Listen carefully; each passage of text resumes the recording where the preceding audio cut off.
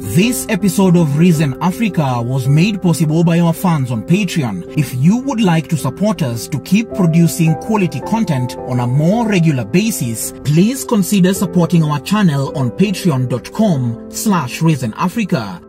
Over the years, neocolonialism has manifested itself in Africa in several different domains, which include political, economic, and social-cultural systems, such as military takeovers, an even balance of trade, and the dependence of countries on their former colonial masters.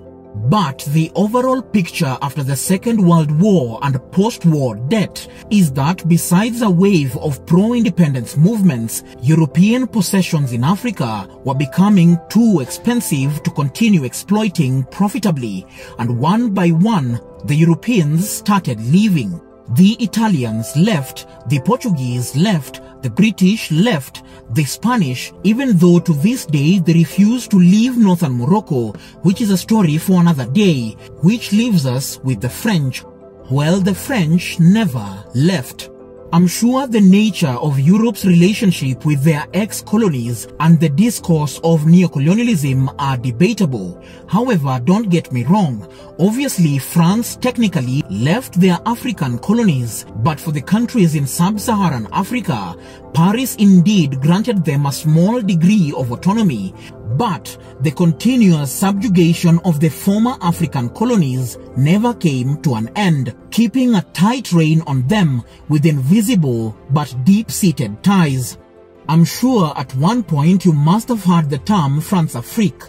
With two contrasting aspects, one French, the other African, France-Afrique is the ultimate symbol that perfectly illustrates France's vehement refusal to decolonize in sub-Saharan Africa. The doctrine refers to France's entangled patronage with its former empire that allowed the Fifth Republic to maintain their grip on Africa, therefore nullifying their independence through neocolonial schemes. Nowhere is France-Afrique more alive than in Niger, the former French colony, with a land area of 1.2 million square kilometers, is the largest country in West Africa, but about 80% of the land lies within the Sahara Desert. Because of this, it was nicknamed the frying pan of the world, because it is one of the hottest countries in the world. Sad to say that it is no secret that according to the World Bank, this is one of the poorest countries in the world. With a per capita income of only $480 in 2016, it ranked 187 out of 188 countries on the United Nations Human Development Index.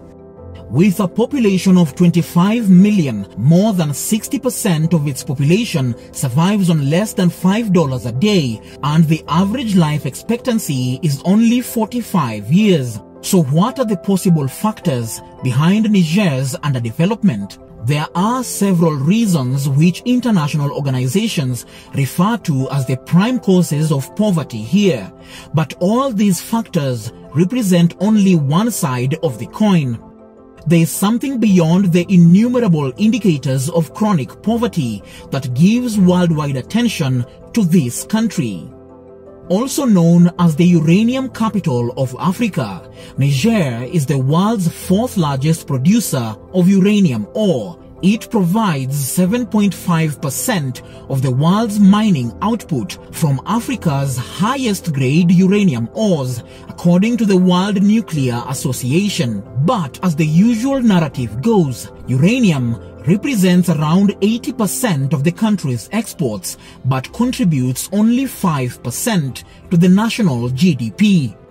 Far away from Nigerian territory, over 3,000 kilometers away, people live a sumptuous life in the cities of France. Remember the other side of the coin I talked about? France sits squarely on top of it. Uranium is arguably the most strategic commodity for France, and since its discovery in Niger, a major chunk of the ore has been exclusively exported to France for over 50 years by Areva, the massive state-owned nuclear power company of France. You see, more than 75% of electricity produced in France comes from nuclear power, and most of the uranium used for nuclear combustion here is supplied by Areva. Up to 4 in 5 light bulbs in France are lit up thanks to the Nigerian uranium. While Niger's uranium lights the Eiffel Tower, including 1/3 of households in France, add to that, propping up France's nuclear superpower status, the people of Arlit and Akonan, popularly known as the twin mining towns in Niger, the real owners of this valuable wealth, are living in squalor. Many people don't even know that the impoverished mining towns of Niger are keeping the lights on in France. But the situation in Niger is just the reverse, where only 10 to 20% of people in urban areas have access to electricity. Let me explain. The interest of France in Niger dates back to the colonial era. However, the discovery of untapped uranium reserves in the country further reinforced that interest. When France began mining uranium ore in the deserts of northern Niger in the early 1970s, they promised to build a little Paris in the country. However, till this day, the mining towns remain dusty and neglected, scoured by desert sandstorms and barely touched by the mineral wealth it ships off to Europe each year. The French embraced nuclear power to free itself from over-reliance on foreign oil, and just like that, this remote corner of Africa became a linchpin to French national interests. Though Niger got its independence in 1960, France still plays an influential role in the country, thereby playing an invincible to the naked eye monopoly game to tap its natural resources. It is France that gets the real benefit of uranium ore in Niger by reinforcing the Franco-African policy in the continent. Here is how. Niger's government has been demanding a better deal from Paris, and specifically from state-owned nuclear company Areva. The two sides began talking more than 6 years ago, but arrived at an agreement that still places Niger under France's thumb. In 2014, Niger announced it had successfully renegotiated uranium extraction contracts with Areva to secure a greater share of the wealth deriving from their resources. Years later, there are still calls into question the benefits for Niger in the new contract. Areva and Niger's expired agreements had never been made public. The country's newly elected president said that the deals are a throwback to the post-colonial era, where France played a dominant role in the economies of its former African territories. The government wants to cut the tax breaks and raise the royalty rate, its largest source of income from the mines, to as much as 15%. That would be more than the 5% charged by most Australian states, but bring Niger into line with the 13% charged by Canada's uranium-producing province of Saskatchewan over the past decade. In Kazakhstan, the official rate is 18.5%. Areva produces uranium in both Canada and Kazakhstan, but would not detail the royalties it pays in those countries. According to the company, which produced nearly 1/5 of the world's uranium in 2015, a higher royalty rate would make its business in Niger unprofitable. With global revenues of $15 billion in 2019, the French firm is almost twice as big as Niger's entire economy, according to the IMF. For 4 decades, Areva never provided a profit breakdown for its operations in Niger, but always insisted the deals with the country were fair. However, the Extractive Industries Transparency Initiative, a global coalition of governments including Niger's and of companies seeking to improve the accountability of natural resource revenues, estimates Areva's mines revenues to be exorbitantly more. The latest transparency report shows Areva received a range of tax breaks and benefits, some of which were standard under Niger's 1999 mining law. Signed in 2001 and effective for 20 years from January 1, 2004, the contract states that Areva was exempt from any export duties on its uranium production, exempt from all entry taxes, custom duties and value-added tax on materials, equipment, machine parts and petroleum products used in mining operations, protected by a stability clause so that an increase in royalties tax under a new 2006 mining law did not affect them, protected so that if another uranium miner negotiated better terms, Areva would automatically benefit from the same conditions, guaranteed that any audit of the mines ordered by Niger will remain strictly confidential, and finally granted an exemption of up to 20% of corporate income tax to help fund future prospecting of more mines. As far as contracts go, this one was ruthless. Thousands of protesters from all over Niger recently packed the streets of the capital Niamey to demonstrate against the giant firm Areva and demanded that the company pay more taxes to ensure the country benefits more from uranium sales. In June 2014, a strategic partnership agreement signed between Areva and Niger stressed that Areva would be subject to the legal royalty regime, raising hopes of a fairer share of revenues for Niger. In 2016, Areva released for the first time the payments the company makes to governments where it mines uranium as part of new European Union regulations.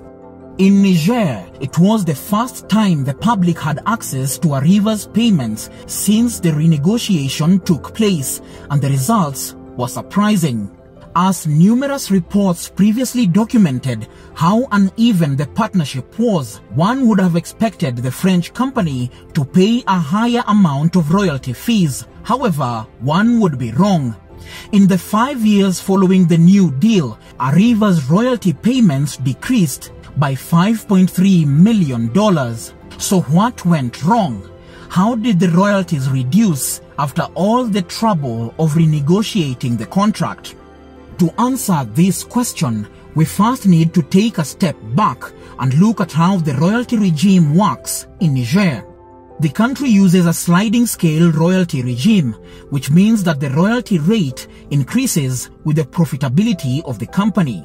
According to Areva's payments to government report, the extraction price of uranium extracted from Nigerian mines fell by almost $40 per kilogram of uranium. The effect of a price decrease is in two ways.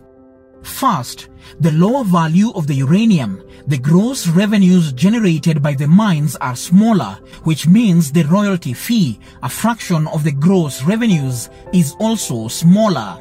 And second, with a lower value of the uranium, the profits of the mines are less important, which means the profitability of the mine is lower and the applicable royalty rate is the lowest one possible. This rather complicated formula essentially means that the extraction price is to be indexed in both short-term market prices and long-term market prices. Indexing the extraction price on market prices therefore lowered the value of uranium in the country. The problem here is that Areva is not operating on short-term contracts. Uranium extracted here is systematically sold to another subsidiary of the Areva group to be refined into nuclear fuel. The nuclear fuel is provided to Areva's commercial partners, mostly on long-term contracts. For example, Électricité de France has signed a contract with Areva to secure a supply of 30,000 tons of uranium until 2035. The incredible decrease in price means that revenues to the Nigerian economy will also sharply decrease. But did Areva shoot itself in the foot? Does a decrease in price benefit the company? Obviously, a decrease in a mineral's price would not appear to benefit a mining company. Usually, the lower the price, the lower the profits. However, in this case, it does in fact benefit Areva because of the way the company structures its activities in Niger. To formally get ownership over the uranium extracted in the mines, Areva has to buy the uranium at extraction price. The company then buys this uranium through its Nigerian branch before selling it to another subsidiary that will take care of refining the ore. The Areva is therefore not only a seller but also a buyer. It has an incentive to export uranium at a cheaper price. The cheaper the uranium is, the better for the company that can refine and sell nuclear fuel at a lower price than competition. Is this underhanded? Definitely. Is it complicated? Maybe. But there is no doubt or confusion that Niger is still being pillaged by France. In the northern part of the country, pastoralist communities like the ethnic Tuareg have survived on their livestock for generations, but the present generation of Tuareg are not as fortunate as their forefathers. The air, water and land are polluted, and the animals are constantly falling sick due to their grazing pastures being contaminated with radioactive dust. In the United States, the Environmental Protection Agency sets limits on emissions from dumps and monitors them on a regular basis. Unfortunately, this does not happen in many less developed countries across Africa. For Areva, polluting Niger is cheaper than polluting France. The true cost of the pollution created by the company is unclear and may run into billions of dollars. The main sticking point, though, is that despite vast resources in uranium, Niger has yet to convert this valuable resource into tangible wealth. As always, guys, our desire to inspire a passion for learning about Africa runs deep. If you'd like to have a better understanding of Africa, start now by subscribing and you'll be on your way. Thank you so much for watching. I'll see you next time.